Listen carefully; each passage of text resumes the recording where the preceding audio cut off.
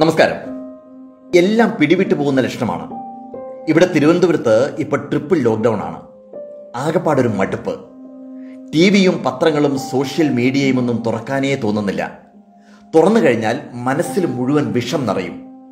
Covid ഇപ്പോൾ വലിയ വിഷയമൊന്നുമല്ല. ആരും ആര് പറഞ്ഞാലും കേൾക്കുന്നില്ല, അനുസരിക്കുന്നില്ല.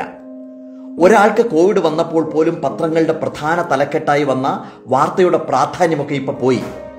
രാജ്യത്ത് 8 ലക്ഷം കടന്നിട്ടും നമ്മുടെ സംസ്ഥാനത്ത് ഒറ്റ ദിവസം കൊണ്ട് 500-നോടടുത്തിട്ടും പത്രത്താളിന്റെ ഒരരികിൽ ഒരു ചെറിയ വാർത്ത മാത്രമാണ് ഇപ്പോൾ.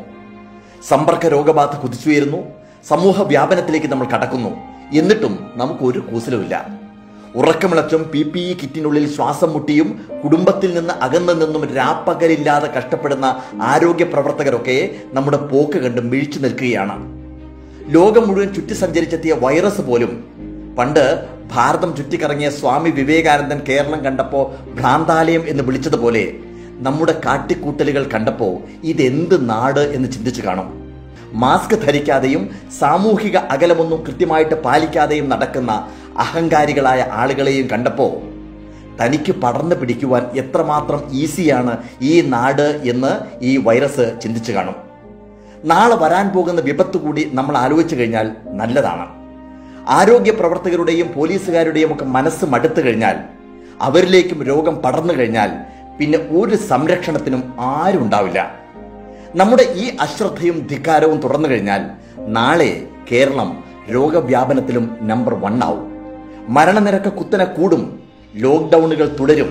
കടകളും കമ്പനികളും ഓഫീസുകളും ഒന്നും തുറക്കാതെ ആർക്കും ജോലിയില്ലാതെ പട്ടിണി കിടന്ന് ആളുകൾ കുടുംബത്തോടുകൂടി ആത്മഹത്യ ചെയ്യും. അതിൽ പെട്ടുപോകുന്നത് മറ്റ് രോഗങ്ങളുമായി മല്ലിട്ട് കഴിയുന്ന നിരപരാധികളായ നമ്മുടെ മാതാപിതാക്കളും കൊച്ചു കുഞ്ഞുങ്ങളുമൊക്കെ ആയിരിക്കും. അവരുടെയൊക്കെ ശാപം ഈ ധിക്കാരികൾ ഏറ്റുവാങ്ങേണ്ടി വരും. ആദ്യമൊക്കെ ബ്രേക്ക് ദി ചെയിൻ ക്യാമ്പയിന്റെ ഭാഗമായി ആളുകളെ ഉണർത്താനും ബോധവൽക്കരിക്കാനും വീഡിയോ ധാരാളമായിട്ട് ഞാനും ചെയ്തിരുന്നു. അതുകൊണ്ടൊന്നും ഒരു കാര്യമില്ല എന്നുള്ളത് മനസ്സിലായി. കാരണം എല്ലാ ഡോക്ടർമാരെക്കാളും ലോകാരോഗ്യ സംഘടനയെക്കാളും ഒക്കെ വിവരമുള്ള മലയാളികളോട് നമ്മൾ എന്താണ് പറയുക? അതുകൊണ്ട് വരുന്നത് അനുഭവിക്കാം. ആദ്യകാലങ്ങളിൽ ചാനലുകളിലെല്ലാം കോവിഡിനെ കുറിച്ചുള്ള ബോധവൽക്കരണ പരിപാടികളൊക്കെ ധാരാളം ഉണ്ടായിരുന്നു. ഇപ്പോൾ എല്ലാ ചർച്ചകളും വഴിമാറി. ഒരു ഫലവും കാണാത്ത ചർച്ചകളാണ്, അടിപിടികളാണ് എപ്പോഴും എല്ലാ സമയത്തും നടക്കുന്നത്.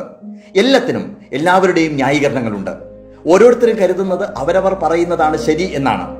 ഈ കാണുന്ന മത്സരങ്ങളും സമരങ്ങളും ഒക്കെ 2 ശരികൾ തമ്മിലുള്ള ഏറ്റുമുട്ടലാണ്. ഓരോരുത്തരും പറയുന്നത് ഞാനാണ് ശരി, ഞങ്ങളാണ് ശരി എന്നാണ്. ഞാൻ, എൻ്റെ എന്നീ വാക്കുകളായിരിക്കും നമ്മൾ ഓരോ ദിവസവും ഏറ്റവും കൂടുതൽ വീണ്ടും വീണ്ടും ഉപയോഗിച്ചു കൊണ്ടിരിക്കുന്നത്.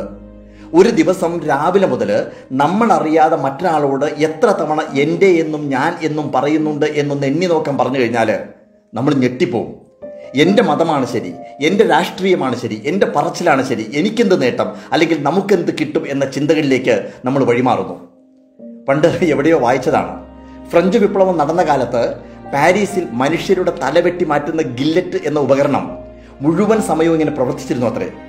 പട്ടണത്തിന് പുറത്ത് താമസിച്ചിരുന്ന സ്റ്റൂട്സ്കി എന്ന ധനികൻ പാരീസിൽ നിന്ന് വന്ന ഒരാളോട് ചോദിച്ചു, പാരീസിൽ എന്തൊക്കെയാണ് സംഭവിക്കുന്നത് എന്ന്.